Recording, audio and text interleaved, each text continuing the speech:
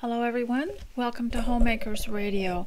I hope you get a few things done while you listen today, or if you're just going for a walk, I hope that I can keep you a little bit of company. Don't you remember the olden days when we used to listen to the radio when we did some tedious things and jobs that were rather long? And if you would, if you're new here, please click the link in the description box and go to the page on which I am placing this video, because that's where you will receive more information and maybe extra pictures, and maybe if I have time I will put an outline of what I talked about. So today we're having a day at home on Homemakers Radio. So if you'd like to just listen, that's fine. If you'd like to go for a walk, maybe you could do that, or maybe you want to go and clean up some grim job, as Emma said. And so let's begin slowly.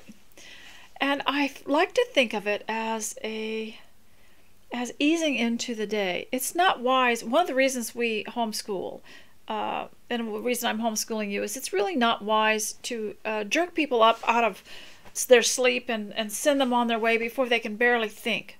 I think it's really important to start out by slowly waking up, and not with an alarm. I do use an alarm twice a week, but I'm trying to get myself trained to wake up a lot earlier so I won't have to use it. Sometimes I don't. I have to just turn it off when I wake up, and I'll wake up maybe an hour before that. But the reason is a lot of our anxiety comes from these things that we do that are not natural. So begin by slowly listening, not opening your eyes, just opening your ears, and slowly listening to the day, slowly listening, and then gathering in your mind while your eyes are still closed, gathering the intelligence around you, the sound of the day, the kind of light, just feeling it, looking at it. Because this is what babies do. If you watch them waking up, they'll listen for a while, they'll breathe a little bit, and you know they're listening, and then they're opening up to see where they are, kind of getting associated with the atmosphere and where they are and where their mother is, where the voices are, and if they're still in their little bed, and just the familiarity. So just adjust to the sound of the day. We have here the cooing doves. So I know you're jealous because it just makes me feel so rich. I have the cooing doves, and they don't, I've tried to keep track of them like I do the trains. I hear the train whistle at 4 o'clock in the morning, and then again at 6, and then, but the cooing doves are not like the train. They're not on schedule, and I can't tell you exactly what time they come and make the noise, but I'm always glad that when they do. And so then adjust as you wake up. Now open your eyes and see where you are, and just look at your room and the life that you have as brand new, like you just got here, like you just woke up. And take in the scent that you smell, and thank God for the day and for sparing our lives so far, and giving us a purpose, and ask Him to reveal this to us throughout the day, and to be able to live for Him and what He wants us to accomplish. But also the value of not jumping out of bed. Now I realize a lot of us have to, because we have children, we have people in the house, and we have to get ready.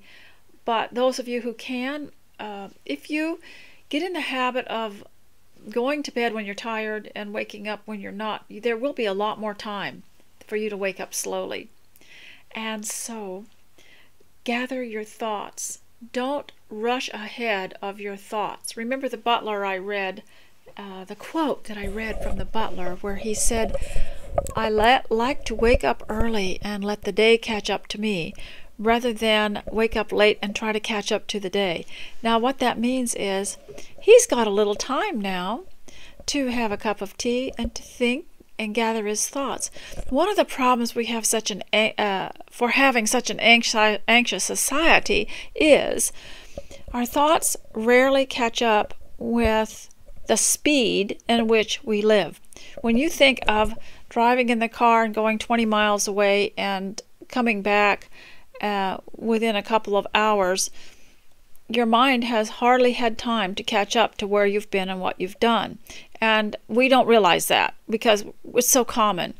But if you can imagine, one of my favorite scenes in the 1995 Pride and Prejudice, was it the BBC production, and was the carriage when the aunt and Elizabeth were going to see Pemberley, and that carriage ride. And I thought, those horses are probably going faster than a human being could walk, but not so fast that their minds could not catch up with what they were doing. For example, they had time to view the lake as it went by. When we're driving, there's barely time to catch a glimpse of anything.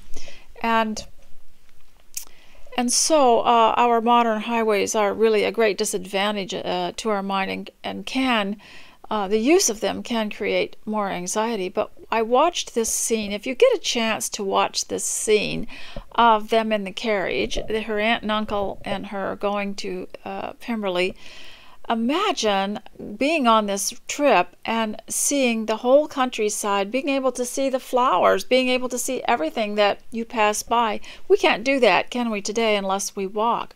So today, since we're spending the day at home, we might go for a walk. I will talk about it. I won't be able to carry anything around right now. I'm not quite sure. I need an 8-year-old to come and teach me how to film a walk as I go. I'm just stuck in my ways here. I'm still living in the olden days, sitting in front of the computer. So I had thought of having a 2-hour vacation for someone. Think about this. Would you be able to do that? Give someone who needs a bit of a rest from anxiety a 2-hour vacation. And what would you do with that 2 hours in your home? And what would you do with them? What kind of a schedule would you have? I think that a lot of you are tremendously smarter than I am and would think of a nice little schedule with an afternoon tea and other things, maybe a nature walk, maybe a story time, maybe a sitting in the swing in the yard rest time. I think you could probably think of a lot more clever things than I can right now. But what would you do if you were required to give, and this is a new business, the art of the 2-hour vacation. So there, I've given you another title, and you can write a book. Because what do we need? Look, this is a new enterprise on the make. This is something that is very much needed right now. Because it's something you can do in your home, and then rather than make it a business, if you didn't want to make it a business, they could donate, but it could still be a business to give someone. Are there places that you have gone in the past where you just want to go over and over, and you want to go again and again? There have been places like that here that just had this sweet, nostalgic, historical feel and look, and you enjoyed going in, and there was one of them that we liked to go to that was an old house, and they'd had a tea room in there, but you could also tour the rooms, and you just wanted to go again and again. And whenever I asked anyone, would you like to go somewhere, where would you like to go, they always wanted to go to this place. I forget what it was called, the house on something street. And so if you could think of this, how would you give somebody a 2-hour anti-anxiety break? And how would you do this? And so this is something to think about. This is part of the Thrive lessons that I teach to my children and grandchildren. Is let me give you an assignment, and then you plan this 2-hour vacation, and I'll come and see you, and you take me on it. Now, doesn't that sound exciting? Isn't that a capital idea? So, a 2-hour vacation. So anyway, this is a 1-hour vacation for you. And I do hope you get some things done that you find that you are necessary and worthwhile. But on the Thrive classes, the way to have a Thrive class, if you don't have anybody that you can get on Zoom and give them an assignment and they give you an assignment, or everybody have it, what I like to do is give everyone an assignment, including me. And one of the assignments was, what can you do with a brown paper bag? And I'm excited to see what they come up with. I've come up with a couple of things myself, because this is a very nice medium. It's actually an art medium, and but I'm going to do the assignment too, so you can't have different assignments. However, when it comes to reading something or discussing a concept like Philippians 4:8, whatever's lovely, everybody gets to say something different. And of course, we're all doing the same assignment, but we're doing it in a different way. So I think that for Thrive, if you want to start a Thrive program for yourself before you get all your grandkids on Zoom, this is basically what it is. You give yourself an assignment of something that is delightful to you, and you fulfill it.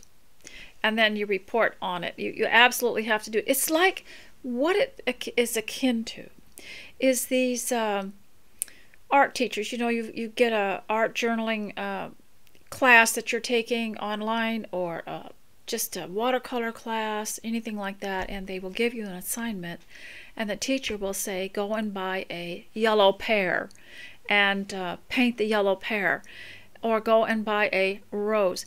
And this is what it is to give yourself an assignment and do it. Now, what I like to do, of course, maybe you would like to too, is I'll take a book that I have that I got because it was interesting. I had flipped through it, and I liked it. I liked it because it had really good things in good taste, good pictures, good lessons, and good ideas in it, but I never did anything with it.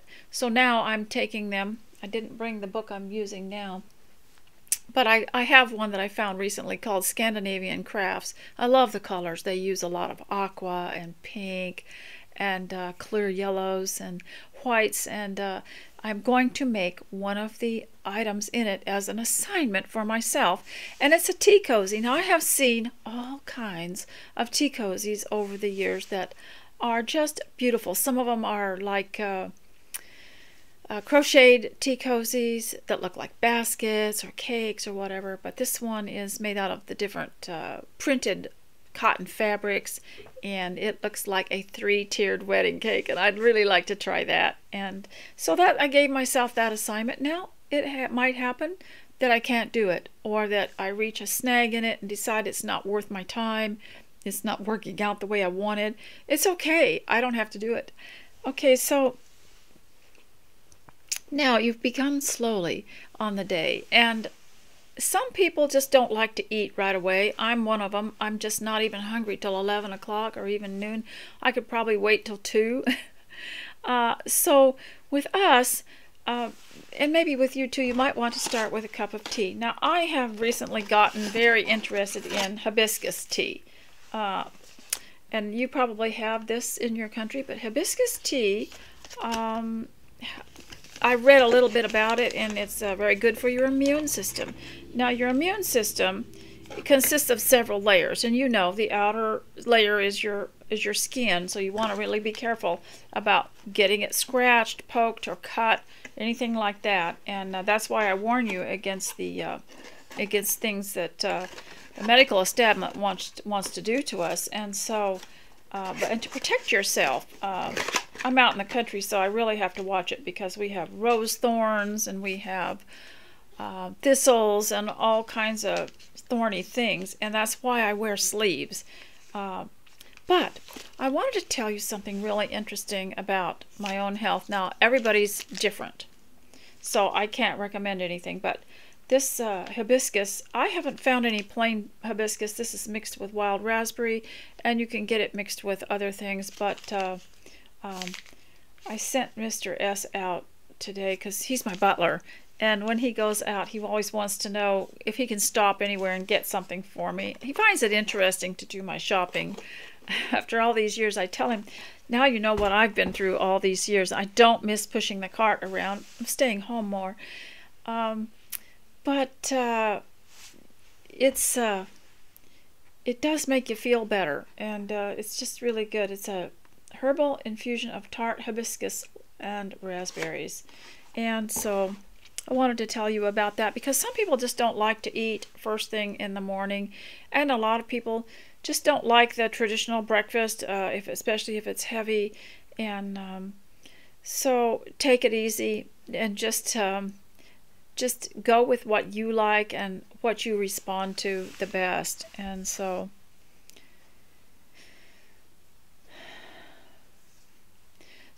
if you're also going to be getting ready now, and before you get ready, I'd like to share with you my teacup. And it goes with my it's a Hawaiian dress, and I'll stand up here and get back here so hopefully so you can see this dress. Made it years ago. See if you can see it. And it's 100% cotton. It's got the what I call the Hawaiian print that was so popular years ago. And it's one of the cotton dresses I like to wear around the house, especially when it's hot. And we have still got heat, but we are enduring it as best we can. So anyway, this is my teacup. And does that look like a peony or a peony to you? That's what I think it is.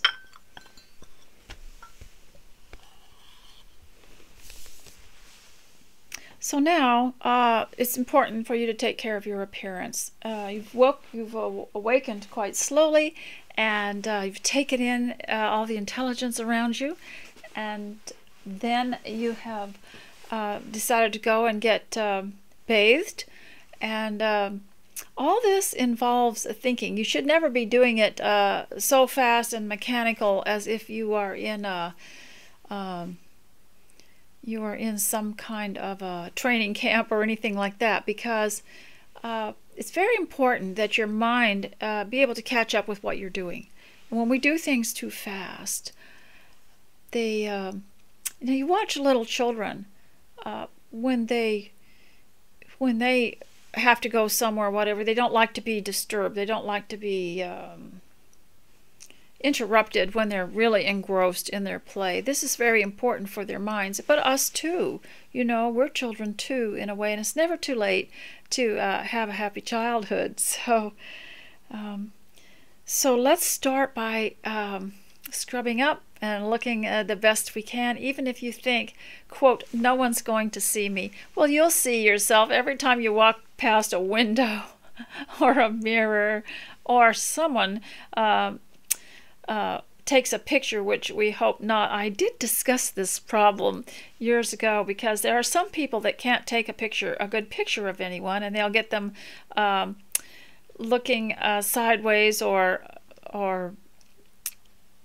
just, you know, in a strange expression, and post it somewhere. So I've encouraged you, please, to try to look your very best. Sometimes you can't stop people from taking pictures of you, although I have begun to say, if you'd like a picture of me, I will send one to you, because they seem to not be able to get one clear enough to represent me as well as I would like. And people would say, you know, was that you in that picture? I didn't recognize you. And so we can't always trust our photographers. So I think it'd be good to say, find a picture that you like of yourself, that you think represents you in your best light. And a lot of times people snap pictures of us when we're not at our best. And maybe we didn't know we were going to get our picture taken. But this is one reason in the morning to go and get dressed anyway, just in case. Always be your best, just in case you do get your picture taken, and even if you don't want to. So now, want to read a little bit to you today too, and so maybe while you're getting dressed and you're getting ready, I'll read to you a little bit about from this book here that I've been reading from 1948 by Lillian Watson, called The Standard Book of Etiquette.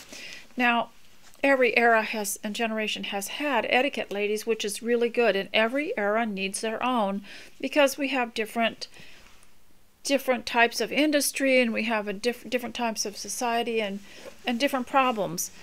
So, but in general, the basis of etiquette is courtesy, and that is to do whatever it takes to make other people feel comfortable and not to offend them. Now, of course, we've got a crazy society that says they're offended about you being nice, or they're offended because you thanked them, or they're offended because you sent them a thank you note. That's craziness.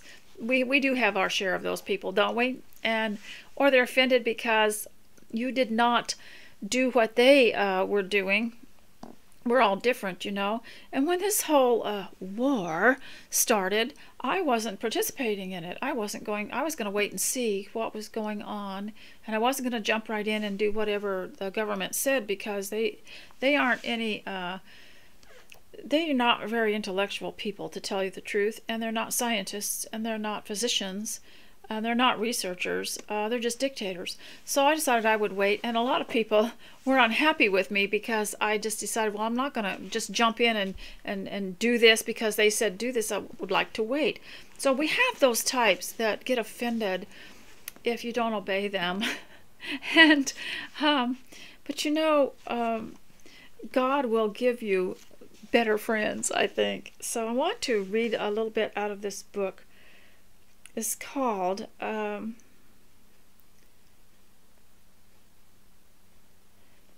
Informal Visiting. And I thought it was very interesting because it addresses the very same things that happen to us today. And I wanted to read it for that reason. Let me just see if there's anything that I've skipped here. Informal visiting. Now, today we're so blessed because we can text someone and say, is it okay if I come over? Whereas in the olden days, you couldn't. You had to, usually they would, if it was someone who lived a far piece away, they would write a letter and tell you when to expect them, and then you could write back and say yes or no, they could come. But normally, if they lived in the same area, you just didn't know if they were going to come, and you always tried to be ready. There was always something you could serve them and make them feel welcome. So, informal visiting. Now we don't have to worry about it because we can make a mad dash, put everything away before they get here, right after we get the text. So, although visiting among good friends is on a much more casual and informal basis today than it has ever been, certain long-established customs and traditions still remain. These unwritten laws of courtesy and considerate visiting must be observed if you want to be welcome and a well-liked guest in other people's houses.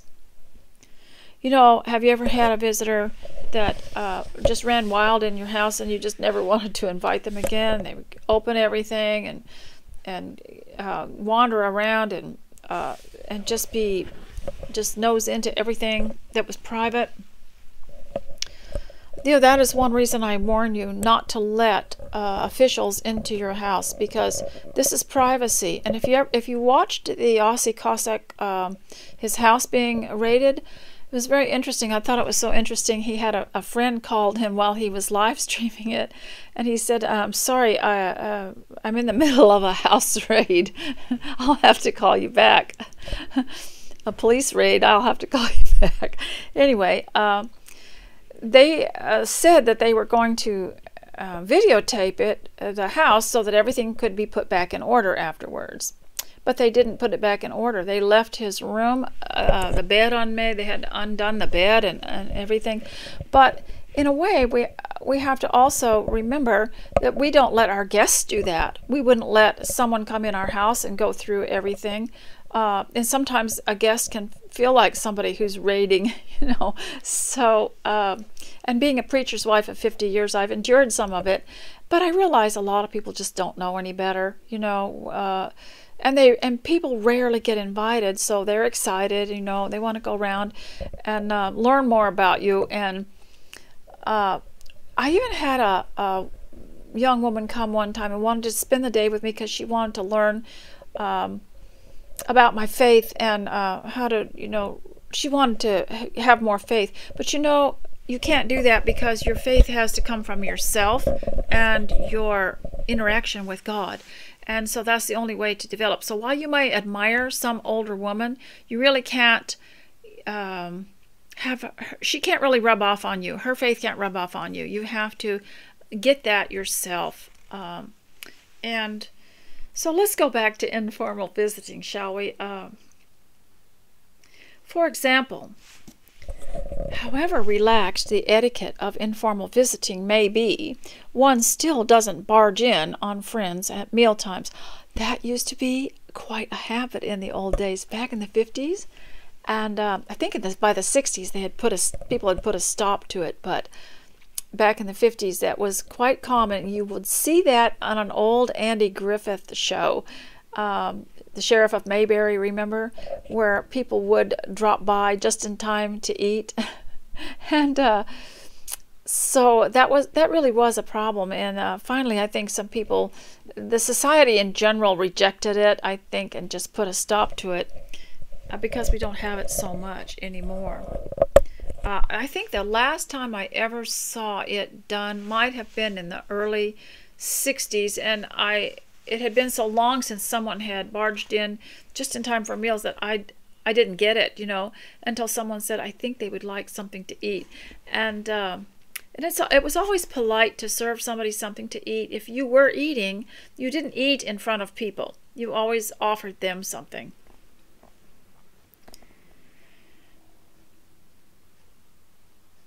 And they don't barge in on friends at mealtimes, nor when the baby is being bathed, nor when others are being entertained. Well-bred people do not make a habit of invading the privacy of others, even their best friends. They do not arrive at a house sooner than expected, nor remain later than convenient. Well-bred people try to be at their most gracious and agreeable best in company, friendly and pleasant, holding up their end of the conversation and making the hostess' task of entertaining easier.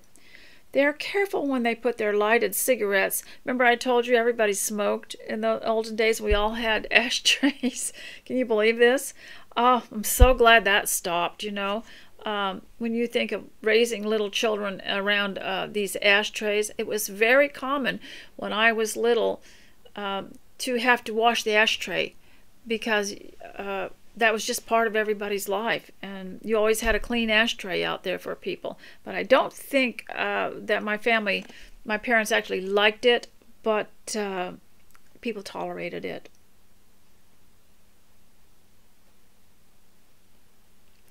Well-bred people try to be at their most gracious and agreeable best in company, friendly and pleasant, holding up their end of the conversation. That's such a good point. You see, this is 1948 I'm reading, but honestly, have you ever been on the phone or visited somebody who did not talk? And they wanted to see you, and they asked you to come over, or they called you up or something, and they're passive at the other end of the line. Have you ever seen that? You can your voice is about to wear out by the time you're finished with them, because they cannot keep up their end of the conversation. That's passivity at its worst, and it's very, very rude. What they need is a course. Oh, here's another job for you. The art of conversation. And you can teach a course on your Thrive class on how to give and take in a conversation, what to answer and how to answer. We do have a problem today. This is why this book is still applicable. We do have a problem today, and that is with people wanting to be good conversationalists, sometimes don't make a terrible mess of it, because they grab onto the wrong end of the conversation and go with a tangent that has nothing, that doesn't edify anybody, that actually becomes quite atrocious.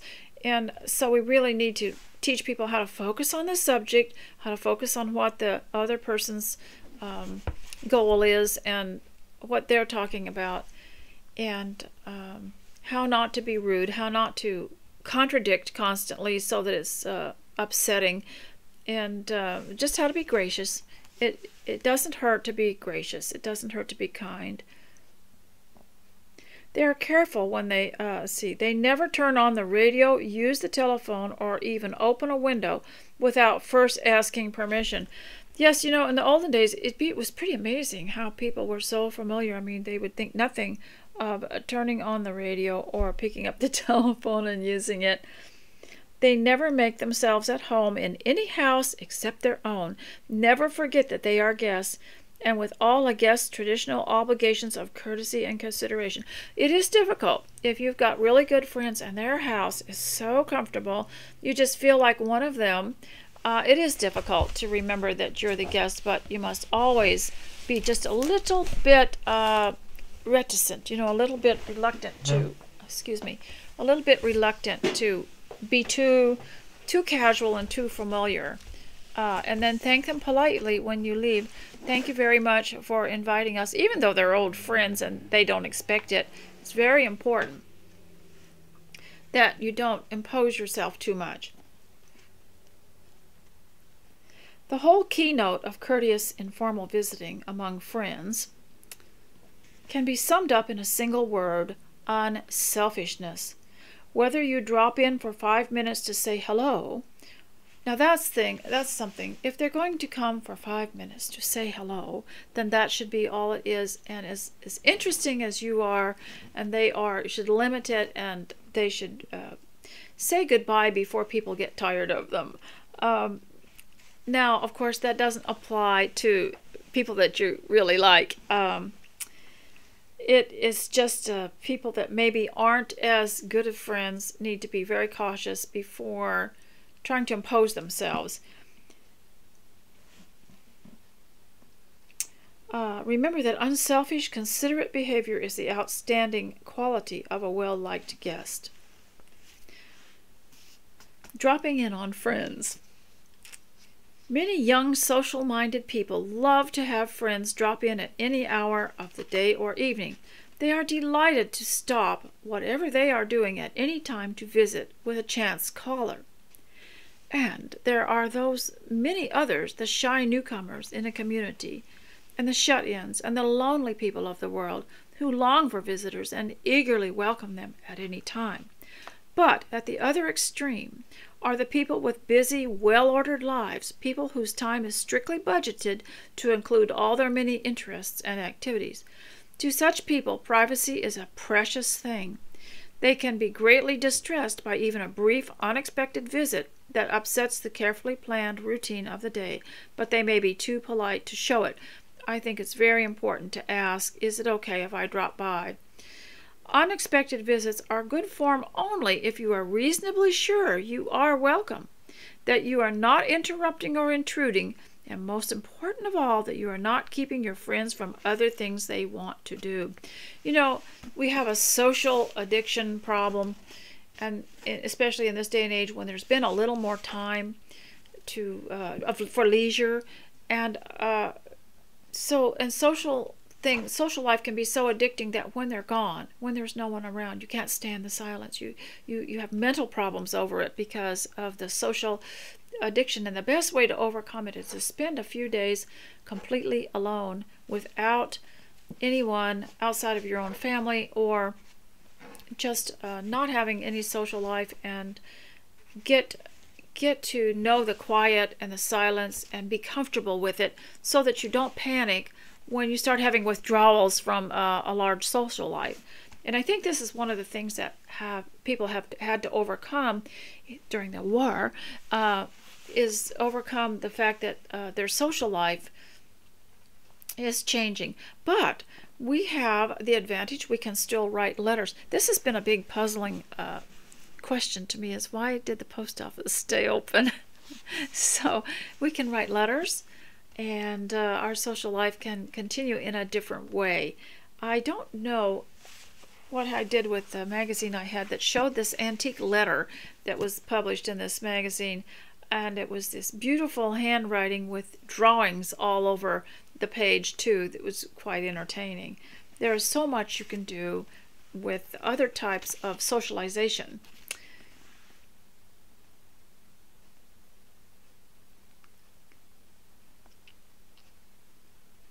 Okay.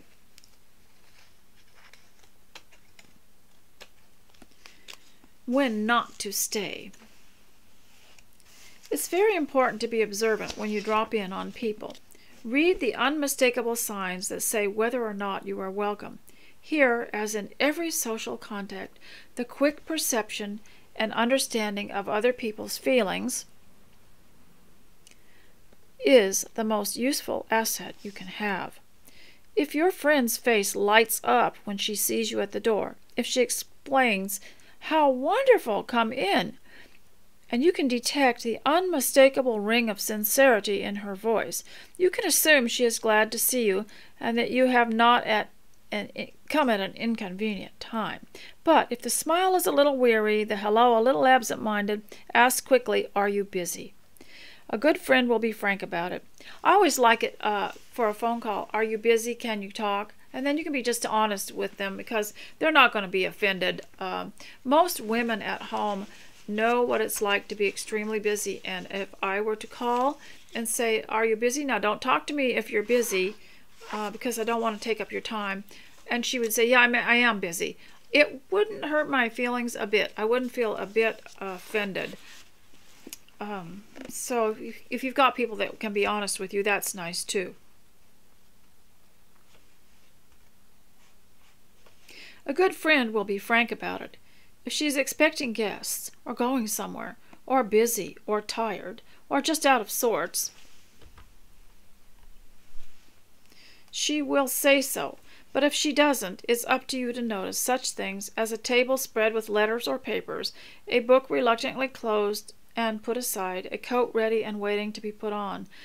You know, probably all of you have had the problem of just getting ready to go out somewhere. You had a big long list and your window of time was very short because you wanted to get home before a certain hour and you wanted to go out before it got real busy in town and too congested, and someone came over and spent the rest of the day with you. And so we have to be courteous about this. Then you should say at once, "We were out for a walk and we just stopped to say hello. We are not staying. We'll come back some other time." That's beautiful, isn't it? We were out for a walk and we just stopped to say hello. We're not staying. We'll come back some other time. Your friend there are very few people that can do that. It's just beautiful. Your friend may put on a fine show of cordiality, begging you to stay, but the chances are she doesn't mean it. Nobody likes to be interrupted in the middle of writing a letter or getting ready to go out. But if she brightly insists that you stay, even though you can see for yourself you've come at a most convenient time, don't stand at the door and argue about it. Come in and stay for a little while, but only a little while. Then your friends won't feel they have been rude or ungracious toward you, and you won't feel you've seriously upset or disturbed their plans. You know, I think this is important to read this thing because we're going to enter a time that the Hebrews did when they left the land of Goshen and they crossed the Red Sea and then they went into the wilderness. They had to learn a whole different set of social rules because they didn't have another authority controlling their every move anymore. They weren't going by another government, and they weren't going. So God had to tell them how to act towards their brethren, and in a way, it was a lesson in courtesy. You know, don't hurt your neighbor's property, and don't don't offend people, and don't do this and do that, and how to be helpful and all this stuff and more. And so we are entering something very similar because when the war is over, after we've won, we are going to have a little more freedom, a lot more freedom, probably more than we had before. It's kind of like getting rid of a headache. If I've ever had a headache, I've noticed that if I sleep it off and I've had a good rest and the headache is gone, I feel actually better and less anxious and less tense than I did before I even got the headache. So what this is going to be like is that we're going to have to learn this courtesy again, of how to act around people, because we're going to be interacting more with people. And there are going to be a lot of people that actually benefited from captivity and enjoyed using the time to explore their creative abilities, and they became more proficient in something and really enjoyed having the time to do that. There will be time for that. And they will want to maybe change some things in their lives. And there are some people that will enjoy having company more, but appreciate it more, appreciate people more. Before, we were able to have people all the time, see people all the time, anytime we want, and I think we lost our appreciation for their precious, precious individual souls. Well, that's going to change now. I noticed we had a ladies' fellowship here a couple of weeks ago, and there were 12 of us here, and I just noticed how kind and loving they were to each other. There was lacking in the tension, and that because most people bring in a certain amount of their own tension from their own families and their own work or their own struggles in their businesses or whatever. But I noticed how much they appreciated one another, and I could see the softness. I could see it and detected it, and they smiled a lot. The singing was absolutely beautiful, and then the lady that presented the lesson was so appreciated. And so I just noticed, I think that they're appreciating each other more, whereas before it was like school. You have to go and you have to see these people, and it's not like you had a choice. Whereas now, I think when people get together, it's their choice and they enjoy seeing each other. It reminded me, of course I'm out here on farmland in the country, it reminded me of a scene from Love Comes Softly. Do you remember when the harvest get-together occurred, and Marty went to it and got to see some of the other people there before the winter set in, and they all there were tables outside, and they were all sharing a meal and visiting one another and enjoying one another. And her husband explained to her that they did this once a year because they're going to be kind of cooped up for the next few months, and this harvest time was the last time they would be able to socialize and see each other before everything froze up. So in a way, that was the scene that it evoked. So it's very interesting. So I'll just read one more part of this too, okay? Don't drop in at inconvenient hours. There's still another factor in connection with unexpected calls. Nobody likes to be seen, even by good friends, in house dress and curlers. This is from 1948. Therefore, any dropping in should be done at a sensible time of the day when people are likely to be dressed and presentable. That's why I say we probably should be presentable, just in case, as early as possible, and the house ready for visitors. If you have reason to visit someone in the morning or late evening, it's best to telephone beforehand and ask if it's convenient. It only takes a minute to telephone, and it may save a lot of embarrassment.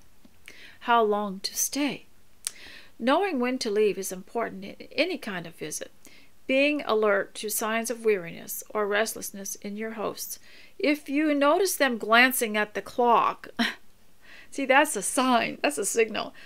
Don't naively ask, are we keeping you from something? Of course you are, but they're likely to be too polite to admit it. So if you have any reason to believe your host and hostess are tired or have something else to do, to put it plainly, would like to see you go, get up and say goodbye. Never risk outstaying your welcome. Do you remember that old, I believe it might have been an Andy Griffith episode. I can't think if it was that one or not, but you know, one of the beautiful things about old-fashioned comedy was it's kept us all in line, because nobody wanted to be like the buffoon on this show or that. They would just use the most ridiculous behavior as comedy, and no one wanted to do that. And they had some friends or some relatives that came, and they stayed a few days, And then they said, well, we've stayed a few days and we don't want to wear out our welcome.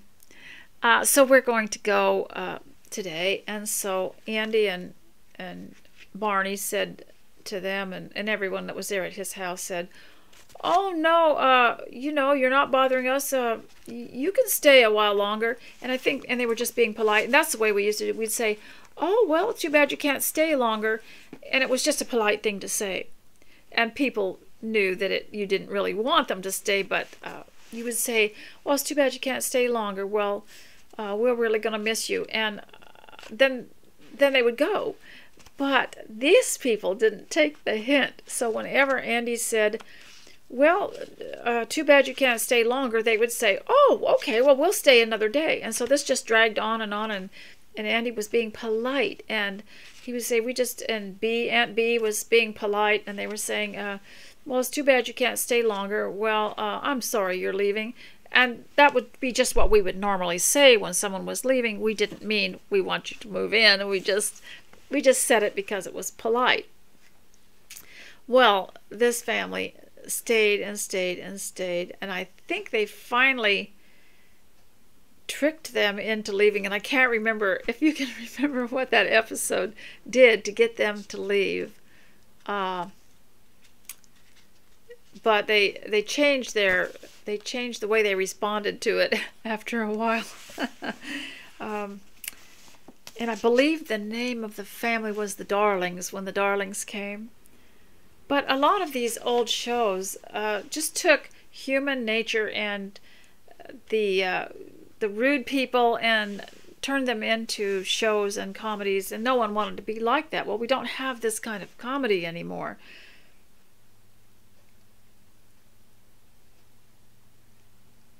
So, dropping in on friends in the country. So we'll end with that. For some reason, people who wouldn't dream of intruding on their relatives or friends in the city seem to think it's perfectly all right to descend bag and baggage on friends in the country. But it's neither courteous nor fair to impose on people just because they happen to have country houses. We noticed this with living so close to the ocean, that there was a family I knew that said their relatives came from all over because they wanted to go to the ocean, and so they would use their house as a stopping place and also want to be driven to the ocean because it's quite a route through the mountains and everything. And so finally he said after so many years of it, he'd just give them the keys to the car or draw them a map and send them on their way to the ocean and tell them where the accommodation was and what were the best hotels. No one should ever arrive at a beach or country house expecting to spend the day or be put up for the night without having been specifically invited. Although it was once the custom for people living in the country to keep open house for their friends, the rules of hospitality have now changed to conform with our busier lives and broader interests. Today, it's a fixed rule that guests come only when invited and remain only as long as they are asked to stay. Of course, dropping in for a brief visit is friendly and pleasant when you happen to be in the vicinity of someone you know and like, but staying for an entire day or expecting to stay overnight is an imposition that well-bred people do not practice.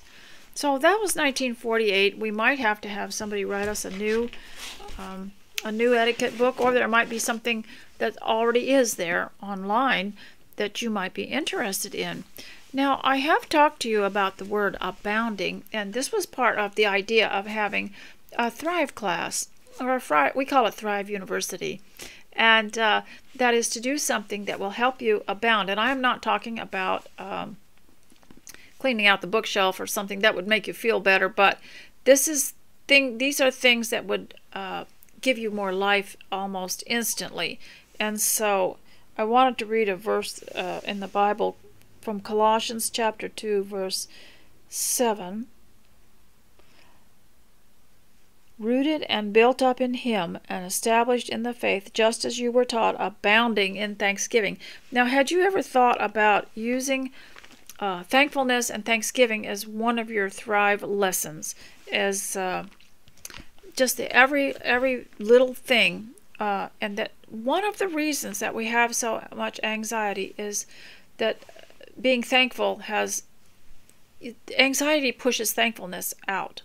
So while you're all tense and you're all upset and you have a lot of anxiety, you're not thinking about the things that you need to be thankful for, or you're not really filled with thanksgiving.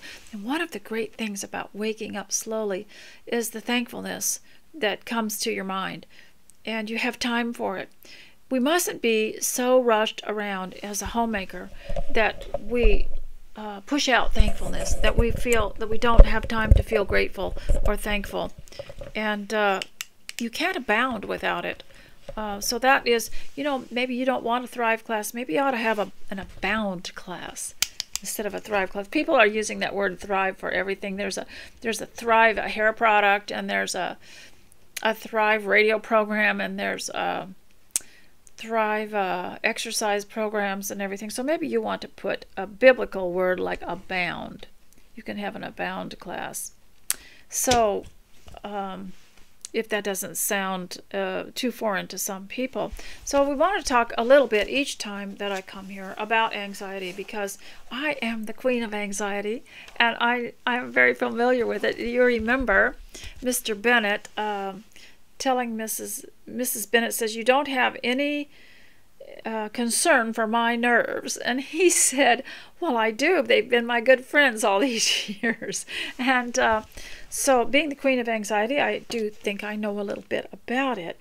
And one of the things that has helped is this idea of abounding in thanksgiving, and making that a habit. Whenever an anxious thought comes, turn it around to something thankful, and train your mind.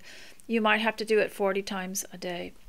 And also, the other thing was, I told you to turn to prayer for everything, every little thing that creates anxiety, every anxious thought.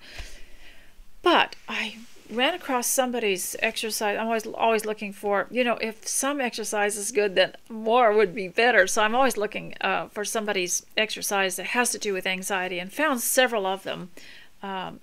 Exercise for anxiety, and they're not real exercises, they're stretches and they're movements. But one of them was the simple movement of leaning over and trying to touch your toes, on how that is one of the first things that you can do to reduce anxiety. And when you think of it, it's just a kind of a limber sort of hanging there, even if you don't touch your toes. But it works, and it's very, very helpful. And I had told you a couple of things later. The other thing I would say is get all chemicals out of your body that are foreign to your body. Have a look at all your chemicals that you take and see what their side effects are.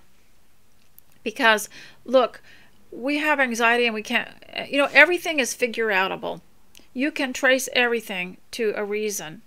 And I've told you before, when you find out where things are coming from and what's causing something that's puzzling you or frightening you or creating anxiety, when you find out what it is, you're not afraid anymore, and you don't have the anxiety. And anxiety, I think, and fear are connected. So do your best to look in the Bible for the word anxious and anxiety, and then look up the word and its meaning in the 1828 dictionary, or the old dictionaries, and look up the root words for it and do a study on it. Hey, you could put that in your Abound class. And I do want to go get my notes now, because I've done all the reading, so I want to do a little bit about my notes here.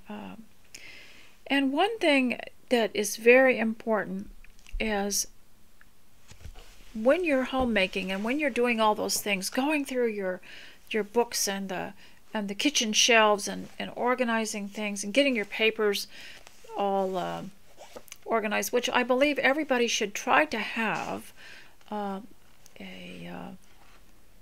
mini journal, art journal, any scrapbook type journal and stuff, so that you can leave something for the next generation and help prepare them, give them something, leave them a great gift. If everything is on your phone, it's not the same. So do get yourself into things that you can do with your hands, like the art journal, like the mini journals that have all the little things in them, and the memories, and your little places to put your little sayings and your pictures, and get back into pictures and things like that, so that you can build up some kind of a life memory for future generations. They will appreciate you for it. They will love you for it. Remember the lady whose book was found by her granddaughter, I believe, and it was The Country Diary of an Edwardian Woman. She had just kept a diary for 1 year, and she'd put sketches in it of nature, places that she went for a walk or observed in the country. Can you do that? Could you do that? Why don't you just try for 1 month to make yourself a mini journal, just put 30 pages in it, and try to do something with that for 1 month or 1 week. One thing that I've been trying to do, 14 days is about my limit. I can't think a year ahead, but 14 days, maybe I can, is to do one of those 14-day challenges of exercises for older women, and also 14 days without eating sugar and refined things. And so I would like to try that. And so there's so much you can do. This is part of your abounding or thriving. You can give yourself assignments like this, and you can do it from day to day. Just give yourself an assignment for today. And I've already mentioned some of them were just give yourself the assignment of looking your best today. Maybe that would be a good assignment. Just start out slowly. And remember to pray every day. And at the end of the day, maybe read something aloud. Think about that, how important that is to practice your elocution and to read something aloud with expression, and learn about reading. And also, another thing that you can do, I mentioned writing letters. Had you thought of making a little package for someone? Put some little things in it that you can mail, and send something to someone. Another thing that I have done that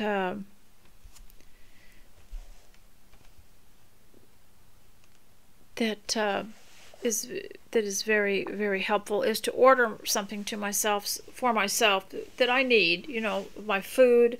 I've ordered food online, and tea, and maybe art supplies, or even fabric, so that I know something is coming. Something is coming to the door. It makes me feel very human. Some of you who live alone might need to do that. Order some things for yourselves.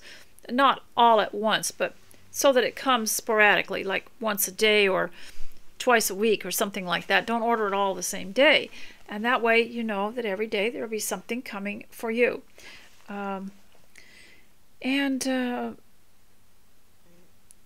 Now, I had thought, too, at the end of the day, to go for a walk. I've mentioned 20 minutes, but some of you might not be able to do that, maybe 5 minutes. But how about a silent walk? Just a silent walk without your phone on, without your phone with you. Just a silent walk. Don't go too far, but just a silent walk so that you hear the silence. You hear things like the wind in the leaves. And one of the problems with a social addiction is that silence can bother you. You feel like you're going crazy because you're not hearing voices, you're not hearing other people, and you feel all alone. But you know, nobody is ever all alone forever, and the silent times will end. And during the time when you're being left alone and you're not being able to socialize, put that to good use. Learn something new, and make a letter, make a package, read aloud, learn to sing. Had a list one time of everything you could do at home. I am a veteran homeschooler. We learned you could do everything from hairdressing to hair cutting to everything that you would go and do out there, you can do here. Just about everything. We learned the backyard pharmacy, you know, that book called The Backyard Pharmacy, of what all you could do with the herbs that you have in your own area, and things that you didn't know you had that are valuable. I remember there was something that I took. I had a terrible stomach one day many years ago, and I've forgotten what it was, but it was similar to, I'm trying to think what it was, real strong mint, but it was stronger than mint, and it wasn't catnip, and it wasn't lemon balm or anything like that. It was a real strong mint. If I can think of it, I will put it in the text. And I didn't know anything about it, but I was that desperate. And of course, I live out in the country, and there wasn't anybody home at that time for some reason. And so I went out and found this thing growing wild and smelled it. It smelled very minty, and took it, and it took away the stomach ache. But so we had this book, Backyard Pharmacy, and taught us a lot. But there's so many things that you can do at home. And so that's how you thrive. That's how you abound. Now, I mentioned a detox recipe, and I will try to put the link for that there. And it was labeled the vaccine detox for people who were suffering from the effects of it. And so I'll put that in there. And also I had a recipe for something else, forgot what that was. And so I want to tell you one more thing before I go, and that is, there's two bad habits in conversation that we all need to correct, which is kind of going around in every society and every era, every time has their own habits that tend to spread around. And number one is not answering the questions of your children. You don't have to, a lot of children will pester and pester and pester, and they want to know something. But you know what? It'd be easier if you would tell your children something in the first place. Don't wait till they get anxious and start asking. Such as maybe you're going to go somewhere. You're going to go shopping. You're going to go out. Going to go somewhere. Tell them along the way, okay, we are now 10 more minutes away from going. Okay, I'm not quite ready. We should be, and just keep them updated so that they don't pester and cause you to be frustrated. Another thing that I've seen mothers do is not answer the questions. When the children ask them stuff, they're preoccupied and they won't answer. And then the children start to screech and say, please tell me, or something. Then the mother gets mad because the child was rude. So a lot of these things you bring on yourself, and you can prevent. You've got to make it easy for your children to do well, to be nice. And so you have to be nice. You have to answer when they talk, but you can prevent a lot of the questions if you will keep informing them of things. If you will keep them updated as to what's going to be happening to them, what's going on in your lives, because they do need to know a lot of it. So, and that also settles them. So the other thing that I think we need to all work on, because this is another problem that's going around, is that in conversation, let's say one person says something and then you make a comment. Oh yeah, well that's nice. And they'll say, well anyway, and almost is the word well anyway, the words well anyway are almost dismissive. Do you feel that? So you'll be talking to me and I will say, well anyway, like I'm going to climb over what you just said and go on to what I was talking about in the first place. And that word well anyway, I don't know why, but it does put a lot of people off because it is dismissive. So let's not say that anymore.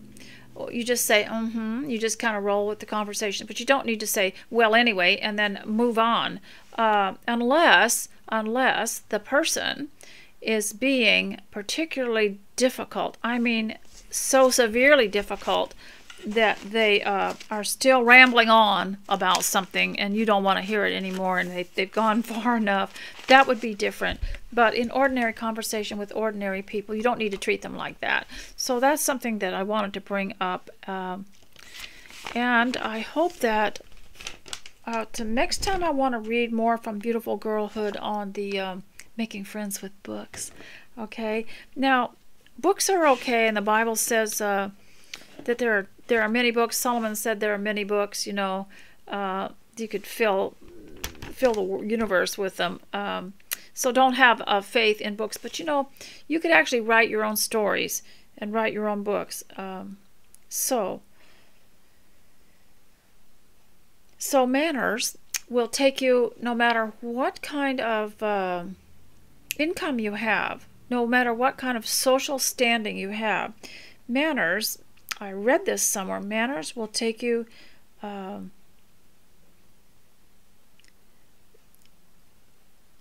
manners mean you can be low income but not low class. Isn't that nice? So, and I had spoken to you about this when I was reading the book called Up from Slavery by Booker T. Washington. He implored his students who had just come out of slavery to, he started Tuskegee Institute, and he said, when you have manners, no one knows how poor you are, because your elocution, your stature, your approach with people is going to make you high class no matter how low income you are. And this is really important, because in the olden days, we did not want people to think we were poor. Poor was not admired in those days, and so what we did was we tried to be clean and well-dressed and well-mannered, and also have impeccable homes. Unfortunately, we've gotten so much more busy today, it's getting harder. So ladies, I hope that you have gotten a lot done and enjoyed spending this day at home with me. And thank you very much for taking the time to leave a comment, and thank you for those who encourage me and those who pray for me, and thank you for taking care of me, and I will show you something that I bought next time. So thank you very much, and I'll talk to you later. Bye.